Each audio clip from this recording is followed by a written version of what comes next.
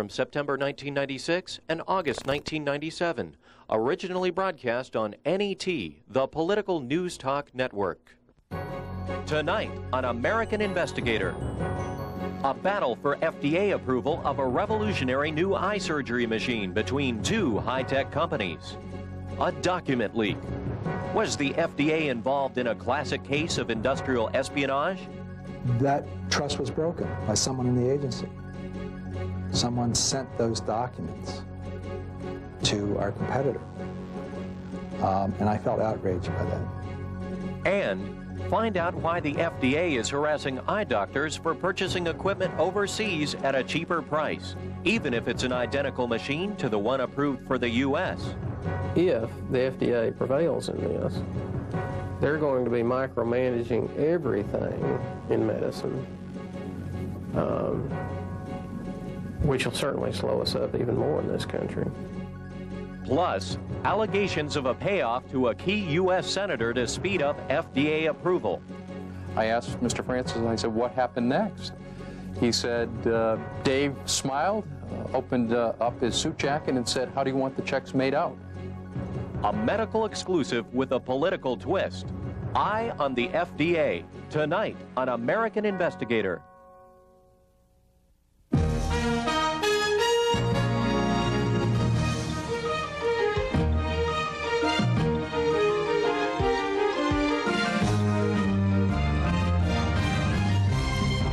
And now, here's the host of American Investigator, Paul Weyrich. Good evening and welcome to American Investigator. I am your host, Paul Weyrich, and tonight we have an exclusive story told for the first time on NET. Our report confirms what many of us often suspect, that a federal agent has personal connections and favors, even at the highest levels. Here to tell us the story is NET's American Investigator team, Ethan Gutman and Marianne Lombardi. Marianne, you're beginning our report tonight, so what's in store for us? Thanks, Paul. Tonight's report takes a look at a laser eye surgery procedure under review by the Food and Drug Administration.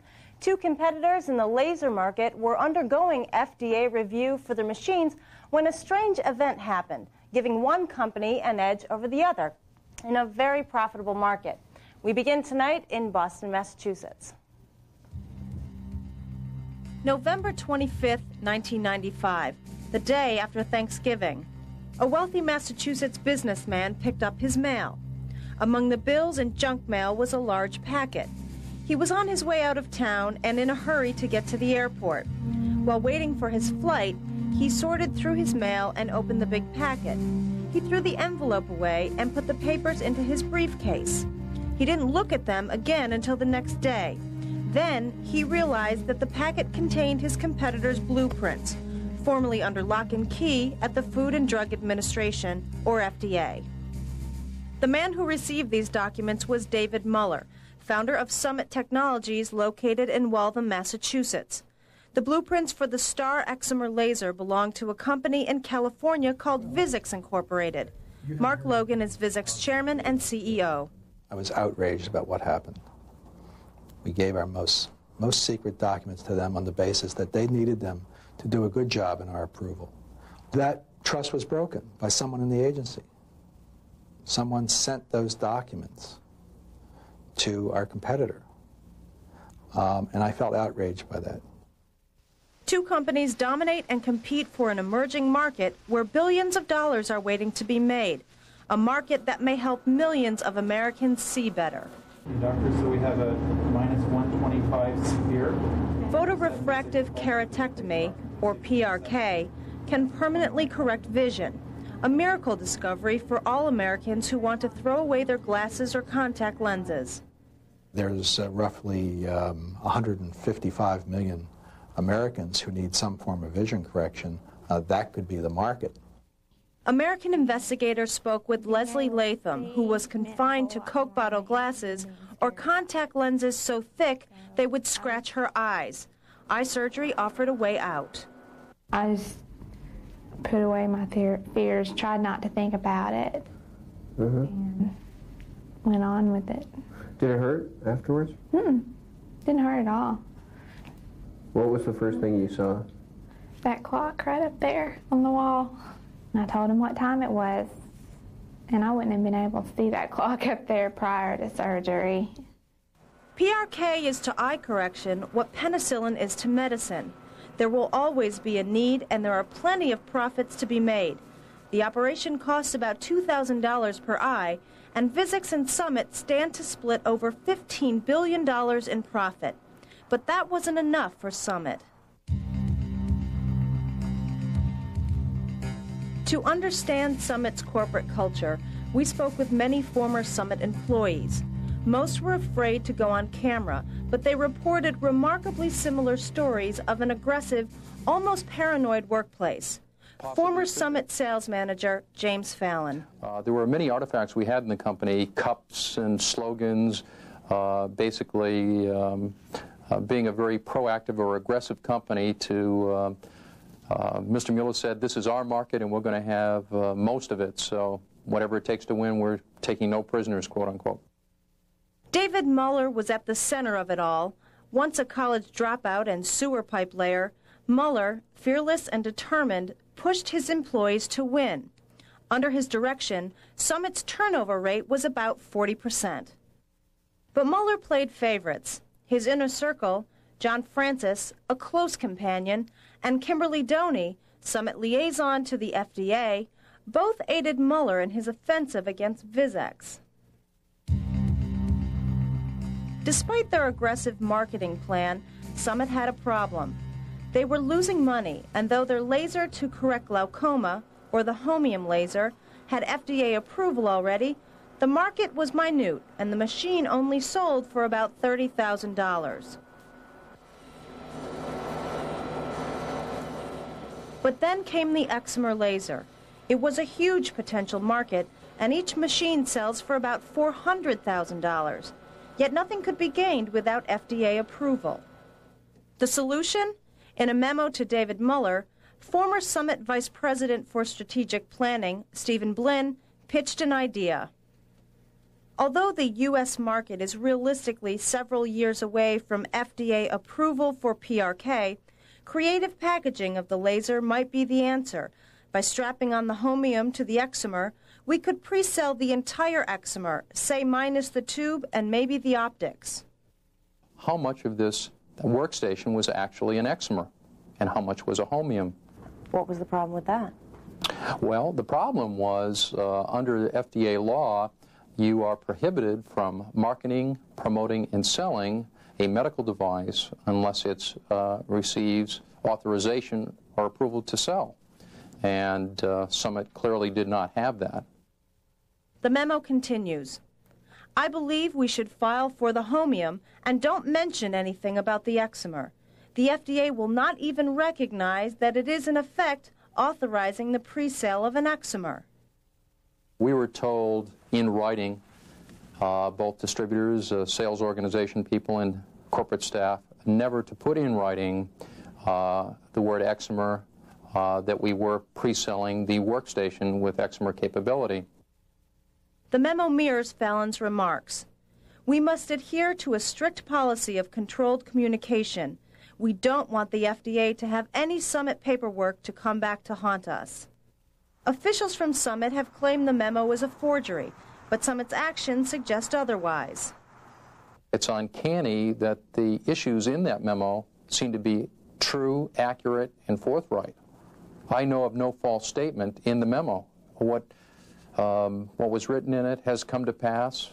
What the memo describes is what happened, okay? And I don't know whether it's a forgery or not, but in many ways, it's a brilliant, it's illegal, but a brilliant marketing plan. There's no doubt about it. Was the risk worth it? Look at what Summit had to gain.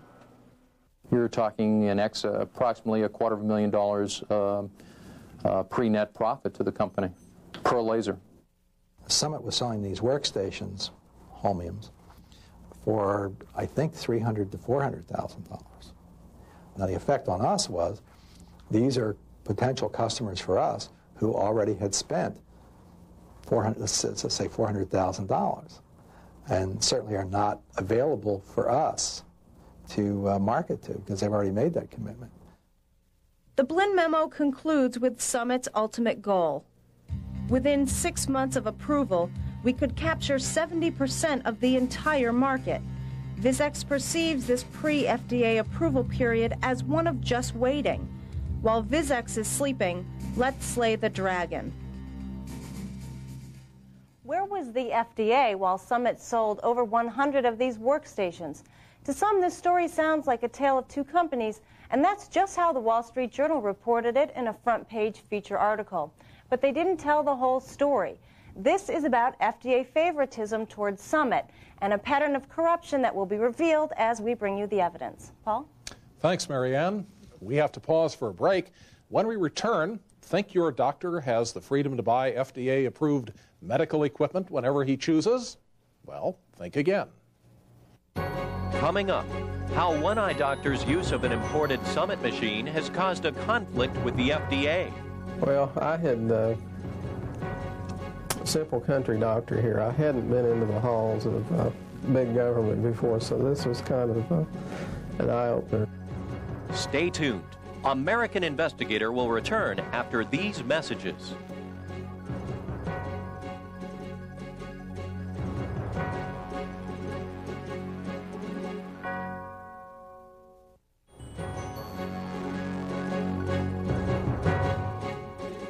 And welcome back to American Investigator. Our report continues tonight with NET's Chief Investigator, Ethan Gutman.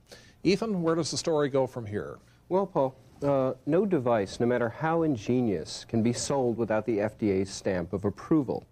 How then does a company get approval from an agency which holds all the cards? It has to submit a pre-market approval application, or PMA, and then it must submit clinical data using human subjects who have actually tried the procedure. Yet, in Summit's case, the FDA inaccurately monitored the human subjects, a decision that may have blinding consequences. The FDA is known for its careful, some critics would say over-careful, approach to medicine and device approval. Yet in Summit's case, the FDA's usual standards appeared to slip significantly. Summit's U.S. clinical data for PRK approval totaled over 1,600 moderately successful cases. But a different picture has emerged in Europe and Israel, where the device has already been in use for several years. Respected ophthalmologists are having problems, specifically with high rates of retinal detachments and always with Summit machines. The data that Summit presented, 1,600 cases, contain no retinal detachments. Is this plausible?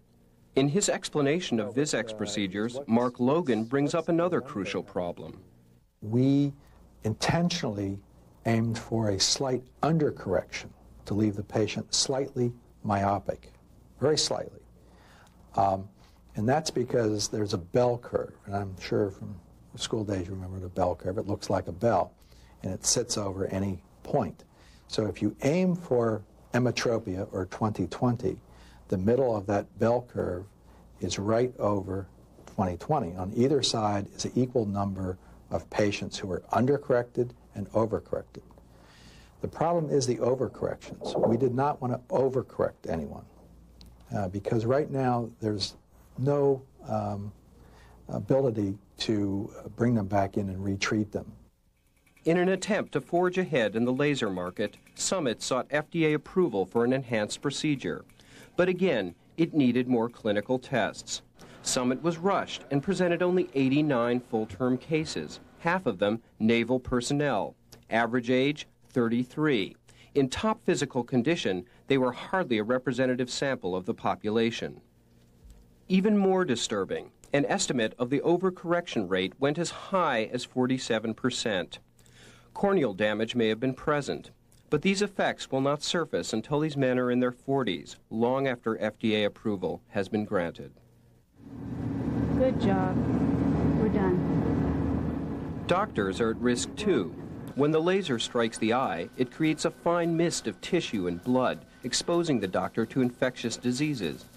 Vizx made a laser evacuator standard in their machines, essentially a high-tech vacuum tube, while Summit ignored the problem. Should the FDA have ignored it? And why the bias towards Summit? Let's take a closer look at the FDA's inner structure. At the top is Commissioner Dr. David Kessler, the man to whom all FDA employees answer. Known to do Dr. Kessler's heavy lifting is Director Dr. Bruce Burlington. Dr. Nancy Brogdon manages ophthalmic devices, the section where reviewer Emma Knight controlled Summit's application. Knight plays a key role getting Summit to approval. And remember Kim Doney, Summit liaison to the FDA? Multiple sources confirmed that Knight and Doney had a close personal relationship. There were extended conversations and private dinners. Knight reportedly leaked a highly confidential letter indicating that Summit approval was imminent. Summit's stock soared. When Summit finally did get its approval, Knight was seen at Summit's celebration party. Was Doney's relationship with Knight instrumental in getting Summit's PRK application approved 6 months before Visex? And why didn't FDA management intervene? Let's contrast how the Visex application was handled. Enter Dr. Mark Stern, a new hire with 13 years of clinical ophthalmic experience to head up the Visex application review. But Stern may have been hired to fail. As he spoke to American Investigator, he recalled his interview with Nancy Brogdon. During that interview, she suggested to me that it would take at least 1 year prior with experience in the division before I could come up to speed and contribute significantly to the workload that the division did in ophthalmic devices. Stern was given no training. His supervisors were transferred to other departments, including Emma Knight, who took the Summit application with her. Stern threw himself into the Visex application. How quickly, or how long did it take you to complete the Visex application? From the middle of July until the end of September. But when the Visex application was brought to the panel that would authorize final approval, an obstacle emerged. One of the panel members was a new reviewer also, who seemed to be rather upset by having to do the review. She was also a substitute reviewer for the originally scheduled reviewer who was not accommodated on the day of the review of the panel meeting. That panel member was Dr. Marian Macsai, the lone dissenting voice against Visex. At the meeting, she used privileged technical information believed to have come from Emma Knight. What is Dr. Macsai doing now? She is now a laser investigator for Summit Technologies, the major competitor of Visex, and she has received a free loaner device for this study. After the Visex panel, events accelerated. Muller received those blueprints we told you about earlier. Rumors started of a congressional investigation. Stern was given an involuntary transfer, and that information leaked, somehow, to a Wall Street analyst. In frustration, Stern made an attempt to meet with Dr. Kessler to inform him of improprieties and the stealing of FDA documents. Instead, Stern was met with a new directive. I was told to immediately leave FDA premises, take all my personal belongings, and to sign out at Park Lawn, which I did on January 30th, and I voluntarily resigned rather than being fired. Did you ever get that meeting with Dr. Kessler? I never got the meeting with Dr. Kessler. Dr. Robert Dotson of Tennessee has had his own problems with Summit and the FDA. Dotson was simply eager to treat his patients with excimer laser surgery, and with a limited budget, he imported a used Summit laser for $100,000 rather than buying a new domestic model at $400,000. There was no clinical difference between the two machines. Summit's own FDA testimony admits this. An additional twist: all domestic machines produced by Summit and Visex have a built-in debit card slot. The machine won't even operate without collecting a $250 fee for every eye. Potential long-term profits? $15 billion for Visex and Summit. The imported machines don't have a debit card slot. So Summit, using questionable clinical evidence, sued doctors for importing machines. One of the ophthalmologists in the suit was talking with his lawyer, and he was all excited because he'd won, you know. And his lawyer told him, Bill says, don't get too excited because now you have to worry about the FDA. He said this is a very powerful company, and sure enough, within about 3 or 4 days, bang, oh, there's an import alert. Threatening import ban letters from the FDA have become routine. David Muller follows them up with his own letters. We just received a copy of the warning letter the FDA sent you. Have a nice day. Representing the doctors under fire, Dr. Dotson met with the FDA on their home turf. Well, I had a simple country doctor here. I hadn't been into the halls of big government before, so this was kind of an eye-opener. In the meeting, the FDA stonewalled. She said, well, thank you for coming and so on, but we're glad you're here, but we're not going to discuss any technical issues today because you didn't tell us that you wanted to discuss technical issues. Now, we had spent weeks, and our lawyer pulled out his letter, and held it out and said, how about this? And they just ignored that like it was nothing. If the FDA prevails in this, they're going to be micromanaging everything in medicine, which will certainly slow us up even more in this country. Well, Ethan, there's certainly a pattern of favoritism here in the FDA, but how high in the FDA structure does this favoritism go? Well, Dr. Macsai probably couldn't have replaced an established reviewer without Burlington's approval. So that's one clue. There's a second clue, which is we have a highly credible source who does not want to go on camera, who claims that he overheard Burlington and Muller having a conversation in a social situation in which Muller said, Burlington said, you're a greedy guy, and he said this in a very intimate way. And then the question is, how is Kessler involved? And the next segment should shed some light on that. Okay, when American Investigator continues, getting on the fast track to FDA approval could be easier than you think. Coming up, FDA approval normally takes several years, but not if you know the right people.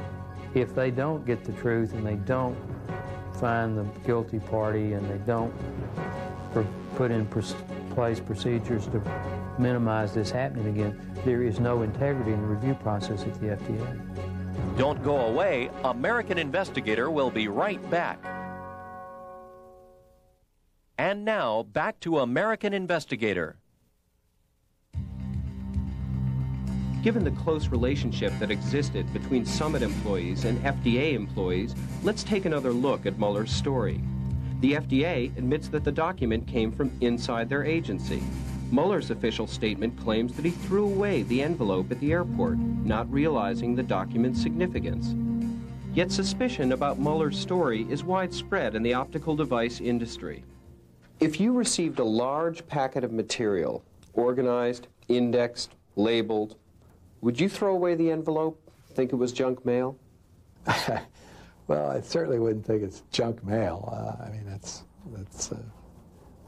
I wouldn't do that. Given that it's not junk mail, I obviously, curiosity I would start looking at the envelope, see where did this come from? And the envelope would be one source of that. It must have had a postmark on it. Where was it mailed from? Of course, as you think through that, you might say, maybe it has fingerprints on it as well.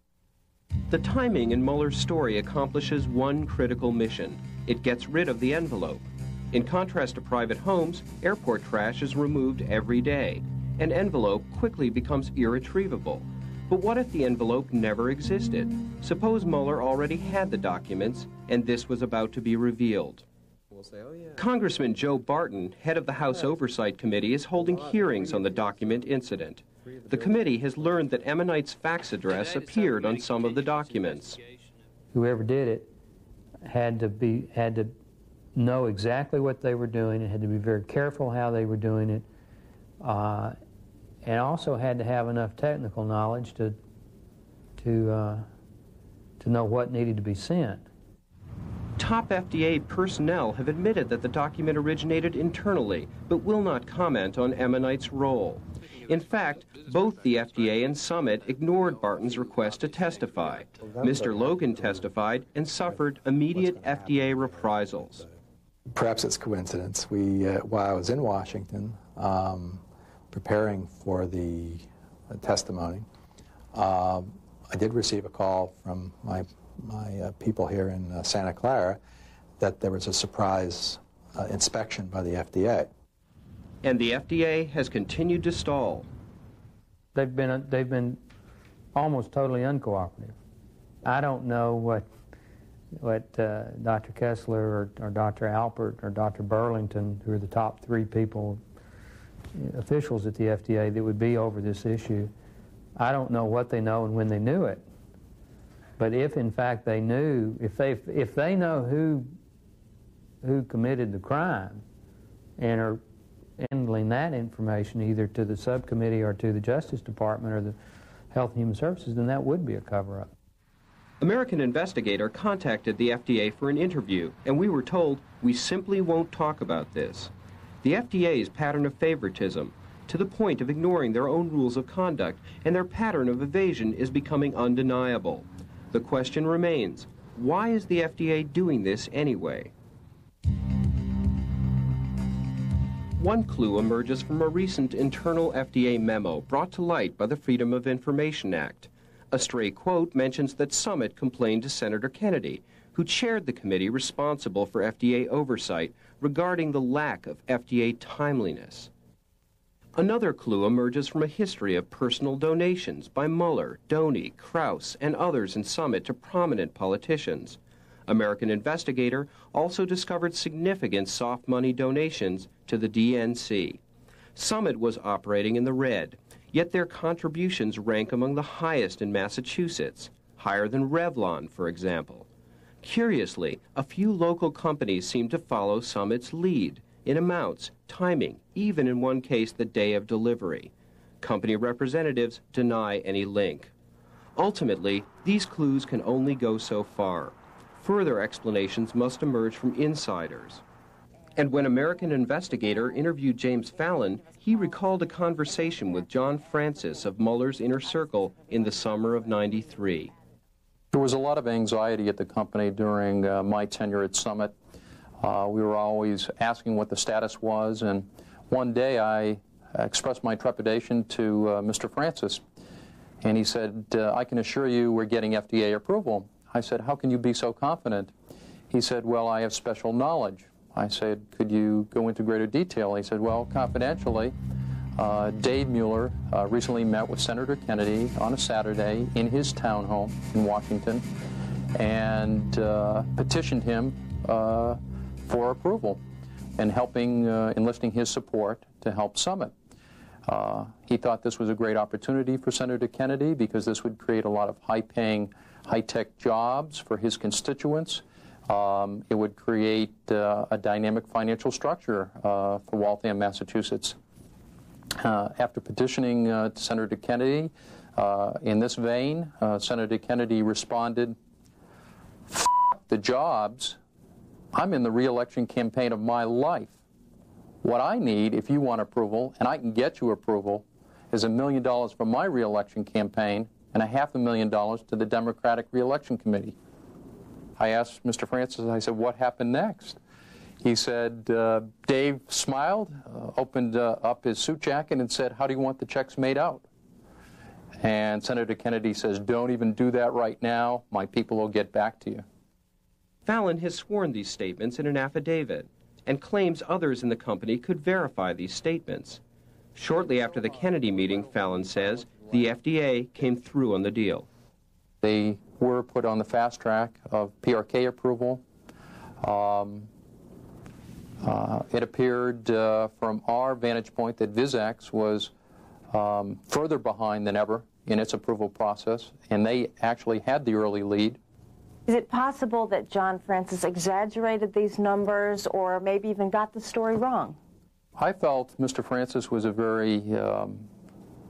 had a good grasp of business and numbers, amounts.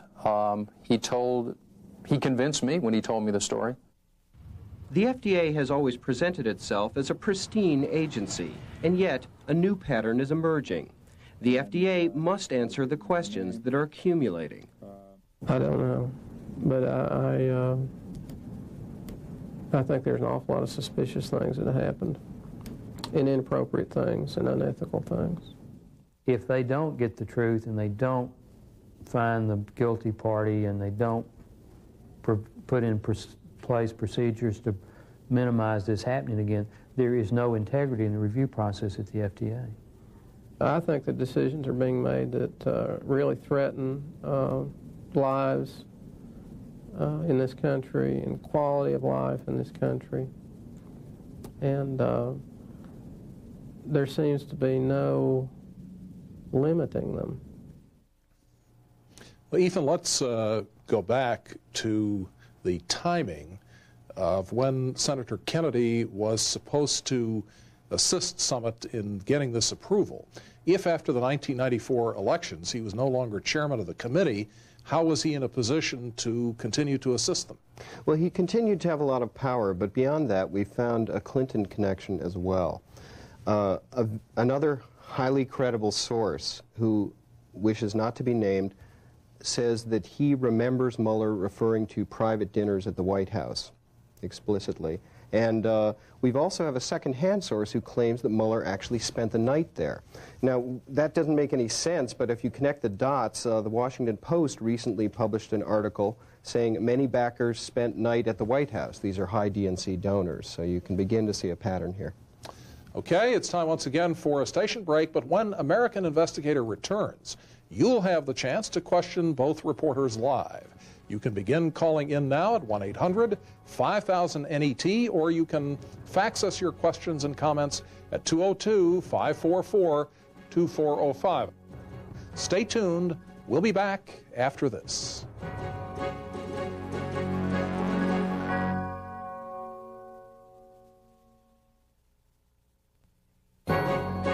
Live from the nation's capital, you're watching American Investigator. And welcome back to American Investigator, the only investigative program on television that allows the reporters to be questioned live. Let's go directly to the phone lines. You're on American Investigator. Paul, thanks for taking my call. What a great program. Is the head of the FDA a political appointee? Yes. Yes, Mr. Kessler actually served in the Bush administration, and at the end of the Bush administration, he was very critical of the Bush administration's position on a number of issues, and as a result, Bill Clinton agreed to retain him in his current position. It was very obvious what he was doing. He was making a play for the incoming, or who he thought was going to be the incoming president. Well, and it certainly paid off for him now with all the tobacco, the attack on the tobacco companies, which is, you know, the hottest FDA issue right now. Kessler, of course, is leading the charge. That's for sure. Let me ask you this. What kind of credibility did you feel the various people that you interviewed, and I know you interviewed lots of people off camera who wouldn't talk, how did you feel about their credibility, the one on camera and the ones that didn't?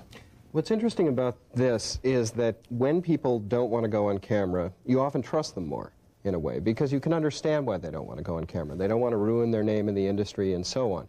So, frankly, when James Fallon agreed to go on camera, I think we were a little concerned about it. However, he did, you know, he knew the players so well, and he suggested various people that I could call to verify the story with. Often those people would refuse to talk because they were still at Summit, but he couldn't necessarily know they weren't ready to talk. The other thing is we do have a second-hand source which apparently at one time did come out with Mueller's same story, a very similar story about the Kennedy allegation. Not only that, I mean, we talked to these people more than once. We spent more than perhaps 30 minutes with each of these people. In the cases of the people who were on camera, we spent hours with them. So by the time we were done, we felt that they were very credible people. Fallon was even willing to sign an affidavit to the fact that this rumor that he heard about Senator Kennedy was true, or that he in fact did hear it. So I mean, we felt that if he was willing to sign a legal document, we felt very confident in what he had to say to us.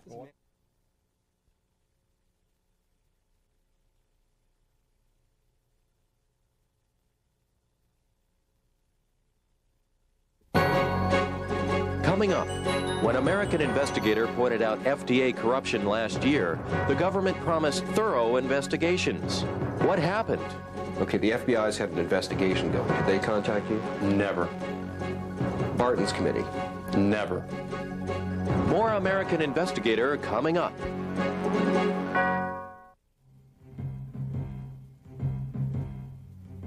Dr. Muller, thank you for shifting your schedule. No problem.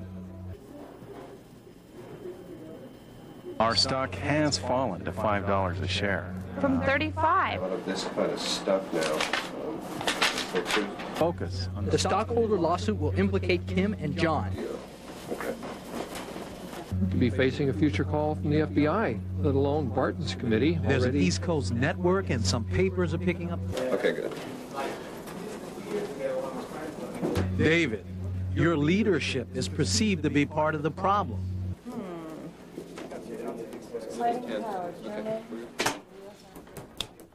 The company must focus on the bottom line. Mic check, Paul. This is NET, the Political News Talk Network. Listen, I did what no one else could do. I got your FDA approval. Can I grab a pen? Coming in on camera, too? This can be settled amicably, Dr. Muller. American investigator Paul Wyrick. Good evening and welcome to American Investigator. Our report confirms what many of us often suspect, that a federal agency can be compromised by on September 5th, 1996, American Investigator's Eye on the FDA, exclusive, aired nationwide. A story of government and industrial espionage. It targeted Summit Technologies and its chairman, David Muller, as the culprits in a scheme to bribe the FDA for approval of their eye surgery LASIK. What we didn't know at the time was that a few hours earlier, the Summit board had called an emergency meeting and fired Dr. Muller. Tonight, NET's chief investigator, Ethan Gutman, has a follow-up. Ethan? Thanks, Paul. A year ago, we hoped that the truth would out and the guilty would be punished.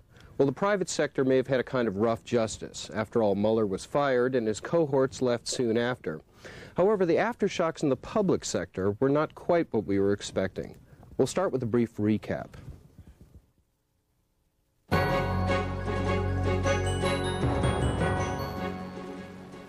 The market. 80 million nearsighted Americans who want permanent vision correction. The competitors. Summit Technology of Massachusetts and Vizx of California, the manufacturers of the revolutionary excimer eye laser surgery machines. The law. The Food and Drug Administration, or FDA, the agency which grants the competitors approvals or access to the market. He thought this was a great opportunity. What happened? Start at the highest level. Whistleblower James Fallon, former Western sales manager for Summit, revealed that Summit chairman Dr. Muller asked Senator Ted Kennedy to influence the FDA in favor of Summit. Kennedy asked for campaign contributions, and he got them. Follow up at the lower level. Kim Doney, Summit liaison to the FDA, developed an intimate relationship with Emma Knight, the FDA reviewer of Summit's laser. What emerged? Beyond Summit's swift approval, a dizzying pattern of favoritism. Summit pre-sold lasers illegally. The FDA turned a blind eye. Summit tested procedures on Navy SEALs, damaging their vision. The FDA accepted the results. Summit needed favorable status reports to bull up their stocks. The FDA provided. Summit needed to slow down Vizx's progress toward approval. The FDA reviewer of Vizx, Mark Stern, was fired. Finally, when Summit needed industrial espionage, the blueprints of Vizx's new laser, with Emma Knight's fax header on them, made their way from the FDA to Muller's doorstep. The last incident prompted an FDA internal investigation. If they don't get the truth, there is no integrity in the review process at the FDA. Simultaneously, Congressman Joe Barton, chairman of the Oversight and Investigation Subcommittee, began preliminary hearings. We wrote to the Senate Ethics Committee. They assured us they were looking into it. Most significant, the FBI announced a probe. The government appeared set to uncover the truth.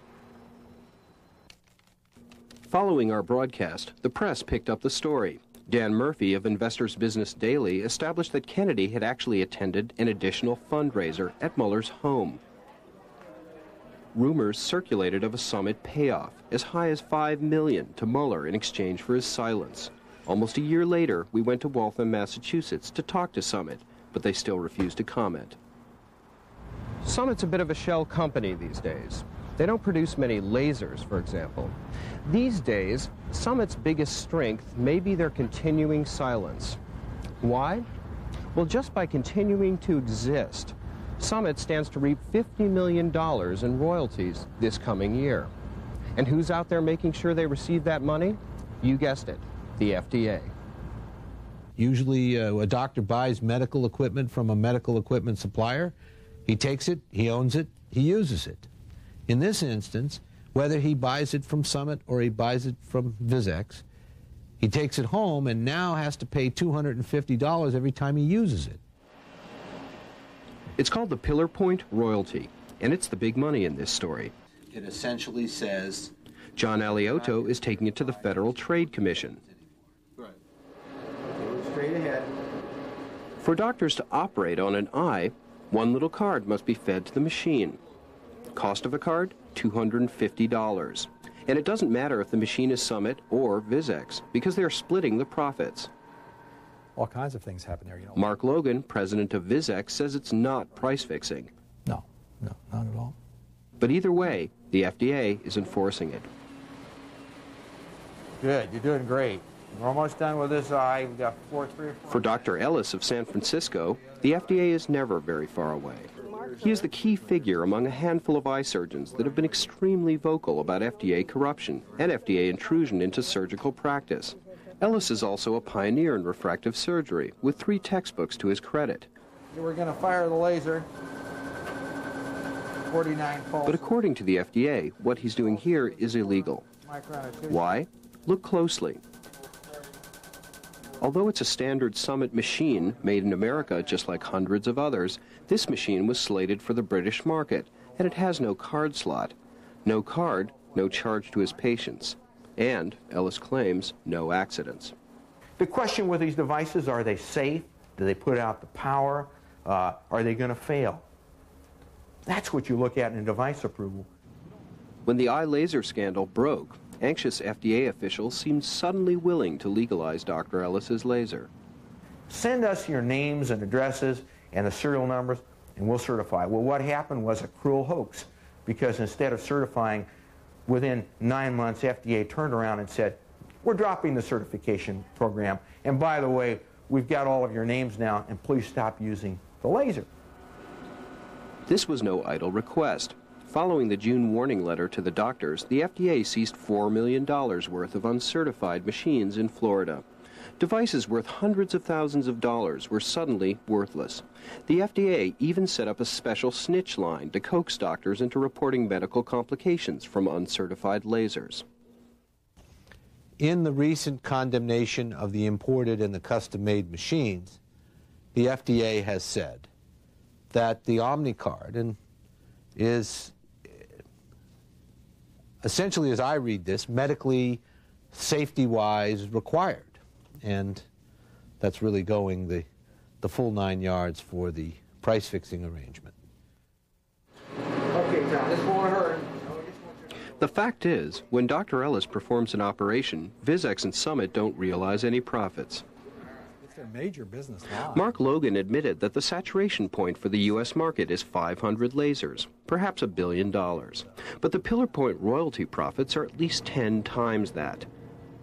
But Logan claims his main concern is preventing an accident that will lessen public acceptance of eye surgery. And suddenly, you know, we get a documentary that says this is, or a new, worse yet, an investigative piece, you know, but nightly news, 15 seconds or less of this terrible incident without saying, whoa, this is a laser that was not approved, and we get tarred with the same brush.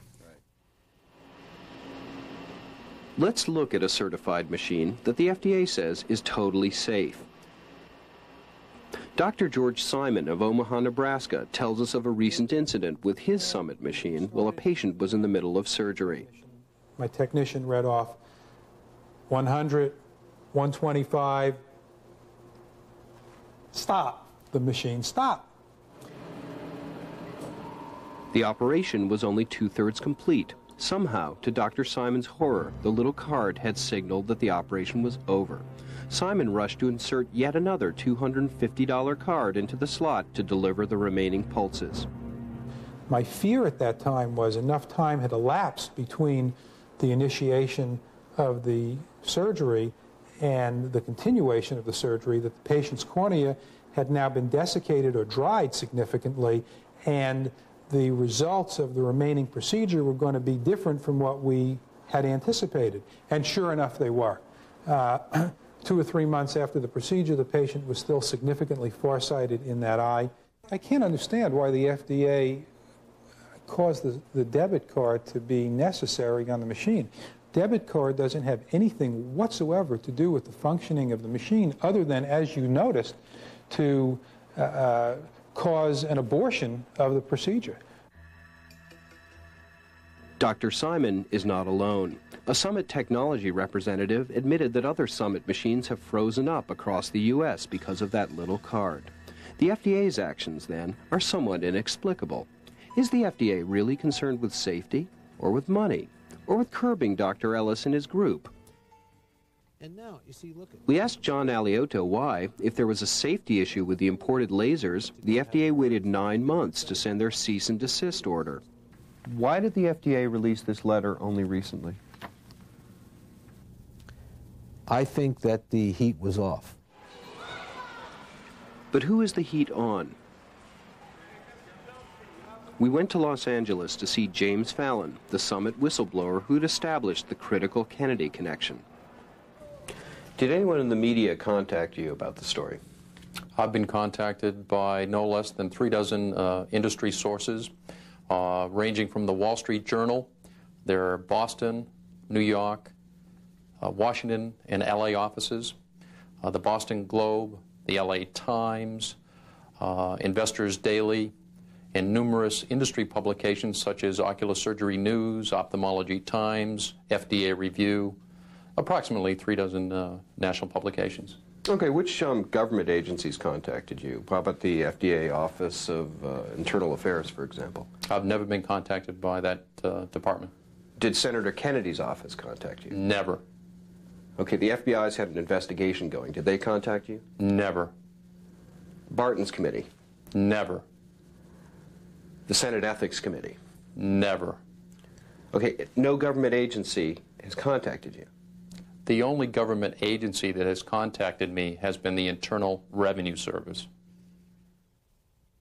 Mr. Fallon's first ever audit is for 1994, the last year he worked for Summit Technology, and the year he applied for whistleblower protection. Well, there was a personal expense. Donald Alexander, former IRS commissioner, thought certain items in Fallon's returns could have tripped the IRS computer, rendering a 1 in 5 chance of actually being audited. Other tax experts estimated the probability of Fallon's audit closer to 1 in 150. If you think these are unlikely odds, consider this. The Wall Street Journal article was around the 13th of January. On the 23rd of January, I received an audit request. And it was a very broad audit request. They wanted all my papers, all my documents, all my, the type of an audit request that I haven't had before. And Dr. Garabet, a very prominent surgeon in our group in Los Angeles, also came under tax audit. We wonder why a small group of surgeons who have been so influential in bringing out these discrepancies and irregularities should all come under tax audit at once. Why have all the whistleblowers and all the major personalities that have identified this type of illegal activity all been audited, all within the exact same time frame? Gee, that'd be like hitting the lottery 3 weeks in a row. Bill Sardi of Ophthalmology Journal actually predicted the audits last fall. Was he clairvoyant, or just familiar with the recent IRS pattern of political audits?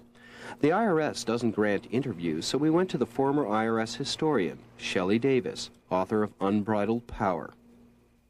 There are no records. That was my main discovery as their first, last, and only historian, is they've literally shredded their entire paper trail throughout this entire century. So when you have no smoking gun, no needle in the haystack, you can't prove anything. We asked Davis if we should invoke the Freedom of Information Act. Suppose I were to do a FOIA request to the IRS. I'm sorry, I have to laugh. Well, in maybe 5 years you might receive a response. I urge the nation. During JFK's administration, the IRS developed the notorious Ideological Organizations Audit Project. Auditing has long been in the Kennedy family's playbook. But a well-placed source on Capitol Hill felt that this was too risky for a senator like Ted Kennedy, and the FDA had more to lose. Or did an agent simply pick the names out of the newspapers? They're not going to tell you that they had a call from a senator's office. They're not going to tell you that the commissioner directed them to do this, but they're going to go out and do it, and we'll never know exactly what prompted that. The IRS definitely has the power to do it. So if another federal agency, in this case the FDA, was savvy enough to figure out that pulling in the IRS to go after their whistleblowers was a good way to do it, there's absolutely nothing in place to stop it from happening. And that's the most important point, is there's nothing in place to stop the IRS from targeting individuals for audit for political reasons, for personal reasons, for reasons that have nothing to do with their tax returns. One thing can be proven. There was no legitimate investigation of the FDA by any government agency. The Senate Ethics Committee spoke to David Muller, who denied giving a bribe, and to Kennedy's office, who denied taking it, and, in the absence of any evidence to the contrary, closed the investigation. Congressman Barton and his committee chose to defer to the FBI's investigation at a time of increasing concern over the FBI becoming politicized. As for the FBI probe, well, the FBI still hasn't closed their investigation, but apparently has spoken to only one actual witness. Did he contact you? I contacted the agent. The FBI agent listened patiently to FDA whistleblower Mark Stern and took names. 2 months ago, he told Mark Stern not to call him again. The agent never called Mark Logan or James Fallon. Is there a deliberate attempt not to investigate? Do you think there are people out there who might talk? If they were called to testify and given immunity, I think everything I've said would be supported and validated in greater detail. Are you comfortable talking about this? Some of it. I just think that there are some very powerful forces at work here that that might infringe on my personal life, and I don't want that. I have a family, and I'm concerned about them. I think this is endemic. I think this is business as usual. We brought it out, we've exposed it, and nobody wants to listen to it. The FDA laser scandal is evidenced by flawed approvals, stolen documents, acts that tear at the very heart of the FDA's legitimacy, and it implicates individuals up and down the FDA chain of command. A confidential source told American Investigator that David Muller's parting shot was to tell the Summit Board more about the FDA approval process than they wanted to hear. Question: does the FDA's continued health depend on Muller being appeased? Is Summit a collaborator? Is the FDA being blackmailed? We stick to what we know and what we can prove. We see only surface features, clues to the tectonic structure beneath us. When we dug a little into the FDA laser scandal, we may have created stress along a hidden fault line that runs along several agencies: the FBI, the IRS, possibly even Congress. We felt a brief tremor. Yet in the absence of the political will to dig, and dig deeply, ultimately there will be no solid ground. That concludes our final report. Our phone lines are open at 1-800-5000-NET. Our fax number, 202-544-4132. Our email address is ai@fcref.org. Ethan, any closing comments? Just one, Paul. Everyone who interviewed in our previous show agreed to a follow-up interview, except for Congressman Barton. He has also refused to meet Dr. Ellis and his group. A committee staffer claims Barton is still interested in full hearings into the eye laser scandal. The question then is, why wait a year, and why not talk to a reporter who will bring attention to the problem? Ethan, what is Emma Knight's status at the FDA at this point? Well, here's something good that the Barton Committee did come up with, which is that she has been given a flexible workplace agreement by the FDA. That consists of a home computer that's paid for by taxpayer expense and so on, printer, modem, and dedicated phone lines. Now, this is a woman who is under FBI investigation for possibly leaking million-dollar documents to a competitor, to a company out there. And I don't understand this except that it may fit in with some kind of blackmail theory. All right, let's ask our viewers to begin joining us here on American Investigator. Gary in Carthage, Missouri, welcome to the program. Paul, thank you for taking my call. Ethan, I'd like to ask you a question. The lady that was a historian for the Internal Revenue, has she ever been audited? I'll just hang up and listen to your answer. Okay. Actually, I don't think she ever has been audited. She has run into some, I know she ran into some serious trouble with the IRS. In fact, they talked about handcuffing her to the building when she made a public appearance there on tax day. But I'm not actually sure about her tax status. Ethan, do you think that Congressman Barton really backed off of his investigation because of the FBI involvement in all of this? Well, Paul, I mean, he knows, Congressman Barton knows as well as you and I that the FBI is showing strong signs of becoming politicized. This is a really hard question to answer, except that I know that I am not the first person who has told the main staffer in charge of this investigation that the FBI called none of the witnesses. And every time he's told that, he expresses surprise. Okay, let's ask Robert in Orlando, Florida, to join us here on American Investigator. Yeah, hello. Thank you for accepting my call. I have this one question. What is the probability of something like this happening again? No, it sounds like it's pretty good from what you've just said. It depends on which, I'm not sure which the question is referring to. If you're speaking to the probability of people being audited like this again, I think that's very high. The probability of something like this happening, a scandal like this happening at the FDA also seems high because the same people are there. Nobody's been fired, not even a sacrificial lamb like Emma Knight in this case. Do you think that this investigation will ever go anywhere? It's hard to summarize this case, isn't it? I don't say this very often, but I'd have to say I don't think this is going to go anywhere. I think that Barton's committee, we've got a really sad tale here of obvious government corruption, and we've got a Republican Congress which is sitting back and letting it happen. Okay, well, that's all the time we have for tonight's episode of American Investigator. As always, we welcome your faxes at 202-544-4132 and your emails at fcref.org. For the American Investigator team, I'm your host, Paul Weyrich, from your nation's capital. Have a great evening.